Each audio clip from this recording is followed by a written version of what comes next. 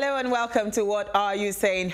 #Ways, where we talk about topics in the news as it affects us all. I am Osayuwa Mesale, and today I'm joined by Sanze and Faith. Hello. In fact, I'm just loving your hair, both of you. One is wearing very, would I call this powder pink? Like baby pink or thereabout, and yes. Faith is wearing a very red. Bright red. Burgundy. Red. Is Burgundy, it wine? yeah. I think this is wine red. You're looking really good. Tell us what happened yesterday.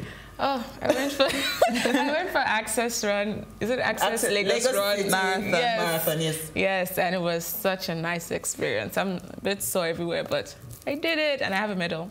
Whoa! Oh, you did? Yes.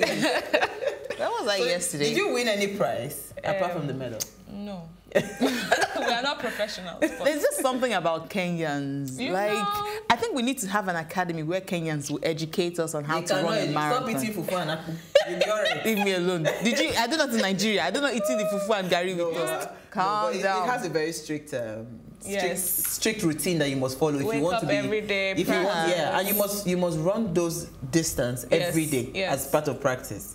Wow. Yeah. It's not easy. So you're not waiting till February. And you're like, You should be running every day. Yeah, the 2 kilometers I do, I think I'm good. Thank you. All right, so today is World Chinasa Day. Happy birthday, Happy Chinasa. birthday, Nasa. So today is her birthday, and we're praying for you. We love you here on Ways. We are happy that you're part of us, and we just say all the best and many blessings, right?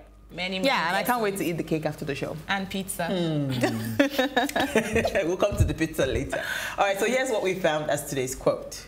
Abuse is never contained to a present moment. It lingers across the person's lifetime and have pervasive, long ramifications. That's from Lorraine Nilon. What do you ladies think about I absolutely agree, because when you see people who have been abused, I listen to Joyce Meyer a lot, and of course we all know her story, and even Oprah as well. People who have been through this, eventually, if they're lucky to get therapy and all that, they heal, but the memory stays with you. And if you're not strong enough, sometimes when you remember the abuse, it just kind of, puts you down again. So it stays with you. It's like it's a scar.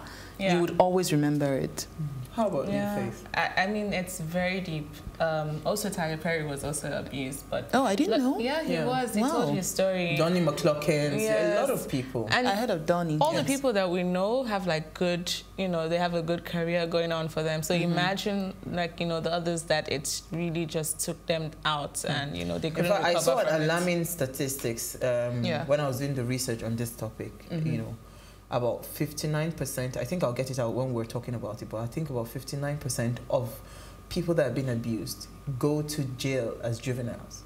Wow. You understand? You just they start to act out. Yeah, you just start to act out. So you actually no one is paying attention to them. no one is paying attention. Sad. So Or they don't have anyone to talk actually to. very apt quote, because today we're talking about sexual molestation of children, and is there a surge in reported cases, or is it just exaggerated? Well, we have seasoned experts to speak to us on this topic.